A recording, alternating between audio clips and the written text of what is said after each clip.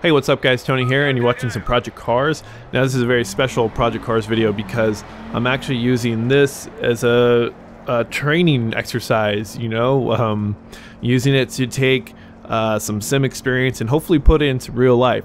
And so as you can tell with the content that I've been posting lately, it has been some real life racing stuff, so some drag racing. So that's what I'm doing. I think right now we've got it going on about twice a month, so I'm gonna do my best to go twice a month. I'd like to keep practicing and just have some fun. And basically, like I said in one of my previous videos, what I'm doing is I'm doing some mods. Usually I do about a mod a month, go to the track and see what my my times are, see how they improve, or if they don't improve. Hopefully they do improve. So I'll explain that in my next video, the next racing video, because the next race is on Friday, so hopefully I can get it posted by Sunday, or just late Friday night. So anyways, what does this have to do? So I'm a part of it's a Ford Focus and Ford Fiesta ST San Diego forum. So what do they call it? SDST, I think it is, San Diego ST.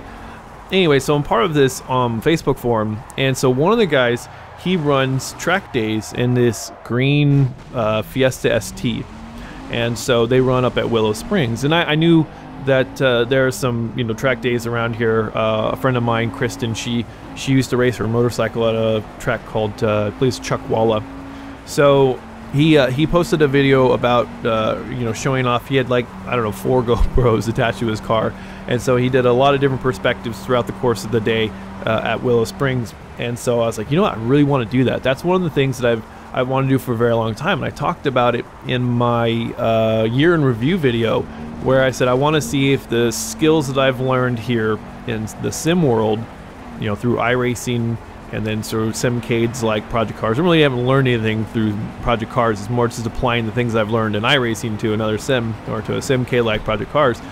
But in the case of Project Cars, they actually have Willow Springs as a track you can run. And so what I was actually noticing is that the track layout that they are running is not available in Project Cars. They've got 2 different ones. They've got the normal Willow Springs, and they've got the Willow Springs, which is like the something mile, like Hikeman's mile. I don't know what the hell it's called, but that's not the track either.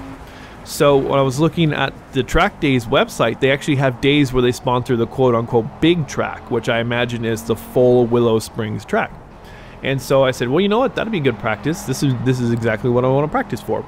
So what I did, as you can tell, we're well into it by now, but I have a Ford Focus RS, the one that's in Project Cars, and I'm at Willow Springs, and so I'm just trying to get an idea for the line and hopefully for the braking zones. And obviously things are going to be different when you get into the real world, but getting an idea of the line down is really important, because this is honestly a track I've raced. This track, I think it was in like Gran Turismo 2 or 3. I can't remember exactly which one. Maybe it's 3 or 4. I don't remember. But anyways, no. So it wasn't 2. Maybe it's 3 or 4. The point is, though, is I've never really liked this track. I just don't get it. Like, there are some parts, like long sweeping corners, I just don't understand them, and I don't understand them in iRacing either.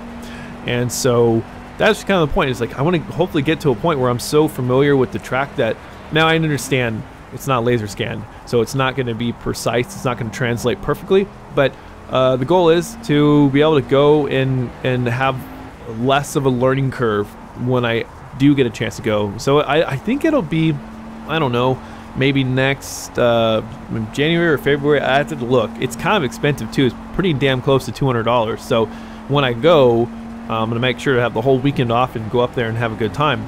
But still, that's pretty much it. I don't think I'm going to post a ton of these, but I just thought I would just kind of share some of the things that I'm trying to do. And I think mostly I'm excited about it just because of the fact that I'm trying to translate the skills, hopefully I hope I have skills, but I'm trying to translate the things that I sort of now innately know through sim racing and translate that to a real world experience. And so, I mean, I'm completely aware that it's not going to translate 100%. I mean, that's like, would be bonkers to think that I can go out and run you know, fantastic times with no real track experience. So I get that. I mean, that for anyone who thinks that they can go from the sim world to real world and not have a learning curve is just lost touch. Let's put it that way. because I noticed that in any comment sections, you know, just, you know, it'll happen where someone's like, well, you know, this is gonna be different. If you're like, yeah, I'm aware, I got it. You know, if you don't understand it, I think that you're delusional. So anyways, that's kind of the goal right now. For me, it's an exciting period because this is something I've really always wanted to do, and frankly, I haven't had a car to do it. Like the last 2 cars I owned they're not fast cars. Like my Corolla, you know, I thought, oh, I could just take that, I could beat that around the track, and by all rights I could, but it just wasn't a fun car to drive. Like this car is a sort of European inspired like track car, so this is where it's supposed to be, and it would be nice to get it onto a track, not necessarily a drag strip, and just kind of put it through its paces. So anyways, I kind of hope you guys enjoyed the rest of the video. I'm just going to play out the 15-minute session that it was for you guys, and I think I run out of gas towards the end. Don't really remember exactly, but as always guys, thanks for watching, thanks for subscribing, and I shall talk to you guys later.